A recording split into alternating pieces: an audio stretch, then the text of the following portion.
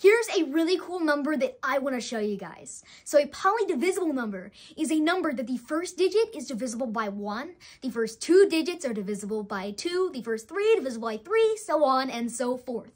Now, there is only one rule to polydivisible numbers, and that is that the first digit cannot be 0.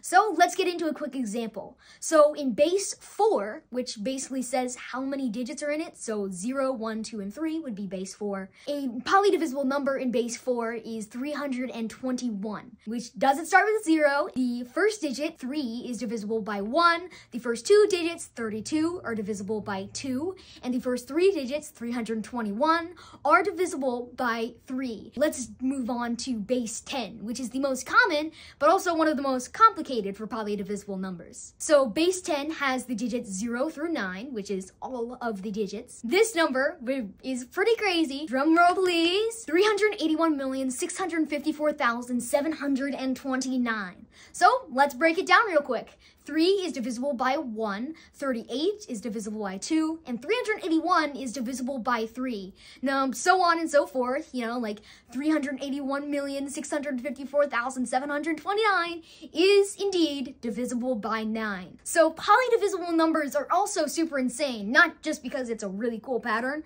but also because they are finite. There are only a few polydivisible numbers possible in the universe.